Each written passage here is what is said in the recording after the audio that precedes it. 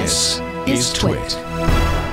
Tech Break is brought to you by ACI Learning. ACI Learning is proud to announce that its virtual lab solution, Practice Labs, has helped over 1 million learners. Ensure personnel have the opportunity to test before deploying new updates without compromising your live system. Visit acilearning.com and give your IT team superpowers with ACI training. Joining us today from Semafor is Reed Albergotti, who's going to talk to us about Microsoft eyeing OpenAI. Welcome, I believe, back to the show, Reed. Yes, it has been a while, but thank you. Yeah, so good to have you here. So let's kick things off by talking about this potential deal between Microsoft and OpenAI. Can you tell us a little bit about, how certain this is, and then give us a rundown of the numbers that are involved in this potential deal?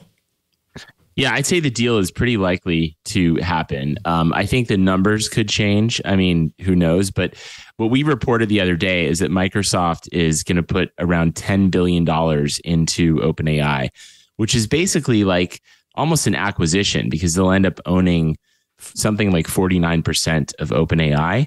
But it's not really an acquisition because this is unlike any venture deal I've ever seen where Microsoft's profits are actually capped and they're actually going to get a percentage of all of OpenAI's profits until they recoup their investment. So in the end of this, like let's say OpenAI invents, artificial general intelligence and becomes a $5 trillion company, they would actually end up with those shares back for Microsoft because the profits are capped. So it's a very unusual deal. Yeah, so that was actually one of the things that stuck out to me. This sort of, first of all, the return on the profits at 75%, and then the way that going forward, there's an overall cap, and so it does sound like that's not typical in this kind of investing, that this is a little bit different. I'm curious if you have any insight into why it's done this way. Is it because OpenAI is going, well, we really feel like we've got a thing here, so we may become that, multi-trillion-dollar company, so we don't want to enrich Microsoft that much? I mean, why do you think this is working out to be this way? Yeah, OpenAI is an unusual company. If you remember, they were actually founded as a nonprofit by Elon Musk and some other people. And then they transitioned into a for-profit company, and they're now rolling out these products. But they still have a nonprofit that the company is supposed to benefit. So what they've said is they want to cap profits so that ultimately the money will start flowing back to the nonprofit in sort of this waterfall structure. So it's really their sort of like philanthropic, altruistic side. That's at least that's why they say they're structuring it this way. Interesting. So I was wondering about that myself, given that this company did start out as this not-for-profit company or nonprofit company that was, making AI, but also trying to sort of keep an eye on AI and make sure that it's always for the good of humanity, et cetera, et cetera. And then they started coming out with these different public-facing, not products, but demos at the very least. And it did feel like things were transitioning a little bit. So what you're saying is that not-for-profit or nonprofit portion is not going away. It's still there, but they're just going to have a for-profit arm. Is that the understanding? It is. Yeah, that's how it's structured. So, okay. OpenAI, the company, is a for-profit venture, but they actually send money back to this nonprofit, which is really fascinating. I mean, the whole idea was that I think that Elon Musk and others had was that, artificial intelligence is this dangerous technology in the way that, like, in the most science fiction way possible, right? Like Terminator taking over humanity or trying to destroy humanity or something. And so we need to sort of, tread very carefully while creating the technology. And I think it's kind of interesting. It's like the philosophy is, well, if this technology is going to move forward and happen, then the people who are really cognizant of the risks should be the ones building it. And that's kind of the philosophy that underlies OpenAI. And I think a lot of people who work there, they really do sort of see this as an important mission for humanity. Meanwhile, ChatGPT 3 and all this new Dolly and all this stuff is like looks like it could be just an amazing new wave of consumer technology. Absolutely. Now, getting back to Microsoft, this is only kind of the latest bit of Microsoft's involvement with OpenAI. Tell us about the company investing in 2019. I wasn't aware of this. Oh yeah, so that Microsoft really helped OpenAI kind of develop this technology.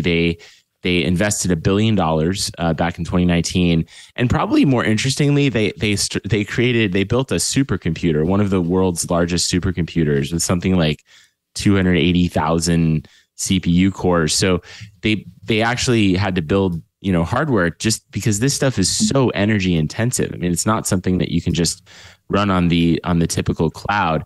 I think Sam Altman said it was something like 2 to 3 cents per query that it costs the company every time someone uses ChatGPT, sorry. So, Microsoft, I think the big benefit for them here is not so much like the promise of profits from this investment. It's that they get to be on the forefront of this really transformative technology and actually learn how to build the cloud and how to create this stuff. So I think they don't want to miss the next wave like they missed, search and mobile. Yeah. And so speaking of that, I remember Sam Altman talking about how much it costs and how much it costs like per day to be able to do ChatGPT. And it kind of had me every time I would go over ChatGPT going, oh man, I kind of feel bad. I'm costing this company a bunch of money, but that would make you, thank you. That would make you wonder about Microsoft making an investment in a company that is basically just bleeding out money. But you and your co-author in the piece talk about how this really isn't a gamble for Microsoft. And you briefly touched on it just then. Tell us about kind of the future looking that Microsoft is doing in making this investment. I mean, yeah, my view is that, look, I don't think OpenAI has some concrete business model that's proven yet, but they are going to bleed a lot of money, but that money is going to go right back to Microsoft. I probably should have mentioned earlier that investment for $1 billion that they put into OpenAI earlier. A lot of that was actually cloud credits. Microsoft has, their Azure cloud. So when OpenAI is bleeding money, they're bleeding right back to Microsoft. So I think that reduces Microsoft's risks somewhat. And I think it actually helps them sort of like, in a way, boost their cloud business. They're chasing, Amazon, AWS, and I think Google is probably super worried. I read somewhere that inside Google, it's like a code red because, they see this happening. And while Google is certainly on the forefront of AI and actually helped develop a lot of the technology in ChatGPT, they haven't really figured out a way to consumerize it. And I think that has a lot to do with just the cost, because, Google has so many users. If they just like added a ChatGPT type feature to, Google search and billions of people started using it, like it was just the amount of money they'd be spending staggering. Wow. Yeah, I hadn't considered that part of it, that you might want to release one of these features, but if you've got a bunch of users, the cost really adds up. Now, how could Microsoft end up incorporating, because it's not just an investment in the company in the sense that you're betting on a future where OpenAI really nails it, but also the tools that OpenAI has available now. There's been some talk of incorporating that into its products. How would Microsoft do that? And in doing so, then are we looking at one of these situations where they're costing themselves a lot of money because there's so many users out there? Yeah, it was really interesting. I think the information first reported about their plans in detail to kind of like incorporate this into Bing, their search engine, and other, Microsoft Office products, stuff like that. I mean, they do have, remember Clippy, we've made a lot of Clippy jokes, but, they do have this sort of autocomplete feature in Word that's similar to, Google Docs has that as well. So you could see how this stuff would start powering those things. But you're right. I mean, the cost is super high. I think that's where they're, building this supercomputer really helps, because I'm sure they would have to be looking for ways to kind of cut the cost down on, the actual implementation of the technology, right? So they may have, that may be where they might be even ahead of Google. I'm just guessing, just based on having developed this now for a few years with OpenAI. I'm sure they've been aware of the problem and are trying to work on it.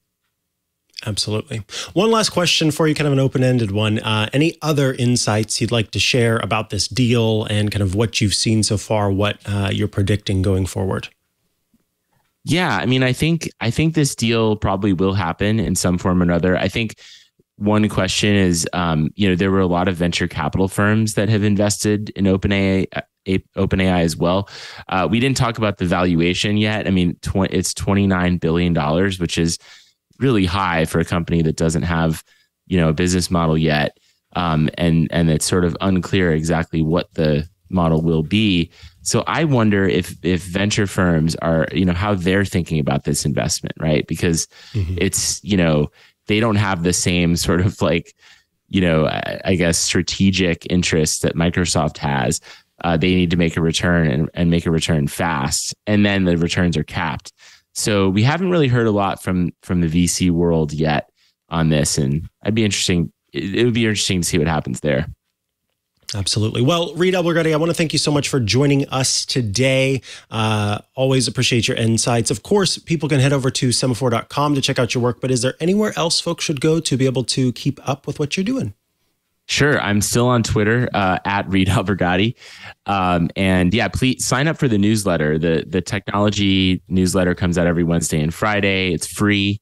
So the business one is free as well, which is where, Liz Hoffman, my co-author on this story, writes the biz newsletter. So we're new.